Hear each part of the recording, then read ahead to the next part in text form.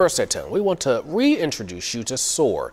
The nonprofit offers support and resources to families who have loved ones living with special needs.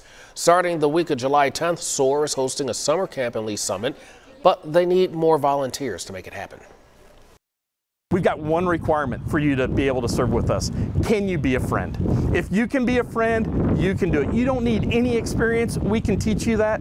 Come be a friend, and I promise you, you will be blessed beyond measure. This Father's Day, reporter Leslie Delasbour talked with the founder of SOAR as well as another involved dad. They explain what it's like to be the parents of kids living with special needs and the importance of organizations like this one.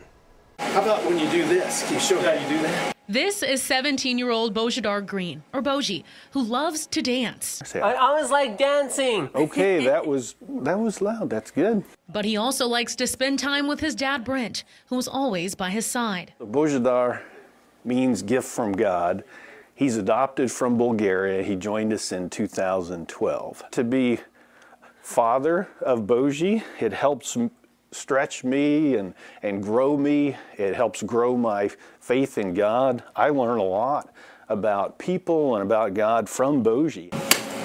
Brent says Boji lives with autism, ADHD, anxiety, and learning disorder, but those things don't define his son, and he's grown thanks to a group called SOAR Special Needs. It's given us a place to connect with other people going through some of the same issues that we go through. Including his good friend, founder, and executive director, Stephen Doc Hunsley, who was also the father of a child with Dravet syndrome, Mark, who died 12 years ago at the age of 5. His official cause of death was SUDEP, sudden unexplained death of epilepsy. And he passed away in his sleep.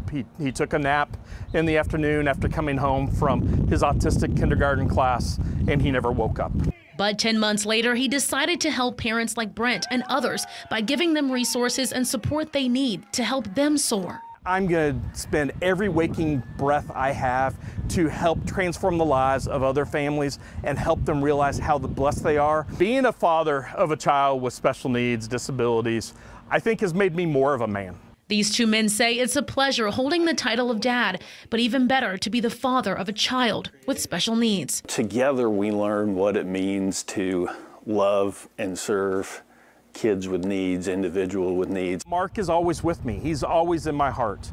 And what that little boy taught me and opened my heart to individuals with special needs and disabilities, I can never repay him for. In Kansas City, Leslie Delasbour, KSHB 41 News.